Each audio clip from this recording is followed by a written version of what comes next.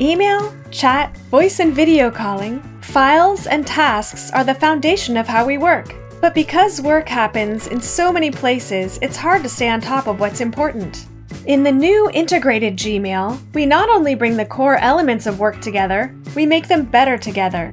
Now you can access chat, meet, documents, tasks, and more right from Gmail across your devices.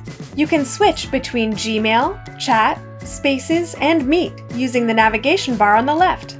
No matter which tool you're using, the icons are there for you to switch between these tools. You'll always be in full screen by default when switching tabs. However, you can open email or chat messages in a pop-up window to keep the context of your current conversation. To do this, click the arrow next to the window. Collaborate with Spaces.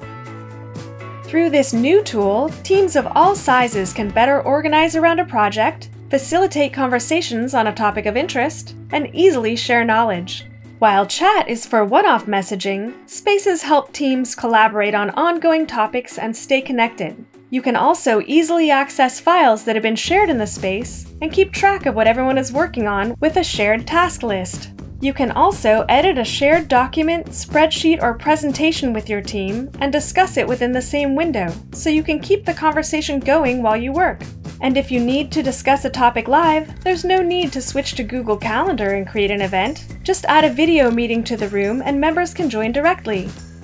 If you really need to focus, you can turn off notifications so you're not disturbed during important times. And when you search in Gmail, you can see results from your email and your chat messages.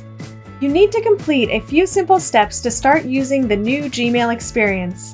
First, your Google Workspace admin needs to enable the new experience for your organization.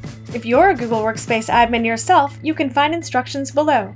Once the new Gmail experience has been enabled, it should be available by default when you open Gmail.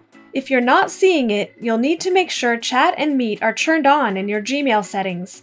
For Gmail on the web, open Gmail, click Settings, see All Settings, and at the top, select Chat and Meet. Next, make sure Google Chat and Show the Meet section in the main menu are selected. If you make any changes, click Save Changes.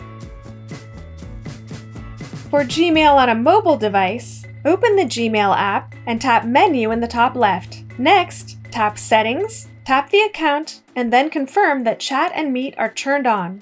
For more information and resources, visit the Google Workspace Learning Center. You're now ready to start using the new integrated Gmail experience, your new home for work.